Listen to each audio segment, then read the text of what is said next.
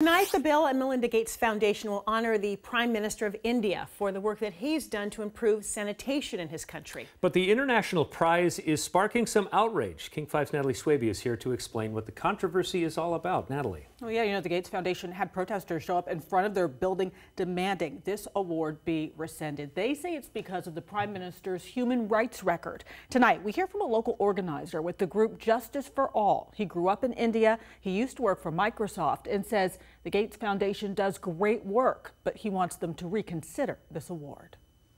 This past Sunday, this picture was taken outside of the Bill and Melinda Gates Foundation with demonstrators delivering the message, toilets will never erase torture. We have protested, we have been protesting and requesting the Gates Foundation to rescind this award. Javed Sikander of Redmond is referring to the honor the Gates Foundation is giving India Prime Minister Narendra Modi for his Clean India mission, promoting toilet access across a country that's been plagued with a persistent sanitation problem. A leader who has been oppressing his own people. He says petitions have poured in with 100,000 signatures urging Gates to not award Modi, citing the leader's human rights record. And there were thousands of people who were killed on the streets.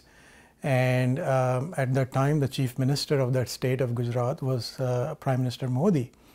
Personally for me, that was a turning point. He says that happened in 2002 and suggests recent events provide more reason to protest. If you just understand what's going on in Kashmir. So for 50 days, there has been no phones.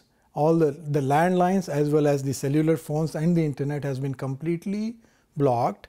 The Bill and Melinda Gates Foundation released a statement that in part says Modi is receiving an award, noting that before the Clean India mission, over 500 million people in India did not have access to safe sanitation, and now the majority do. All that effort is down the drain when you are oppressing people and committing this massive human rights violations. So any good that you did by building toilets, compared to the lives that has been taken during all these lynchings and now the shutdown of Kashmir, these two things don't add up.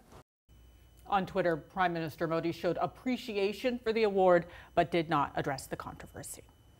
All right, Natalie, thank you. Thank you.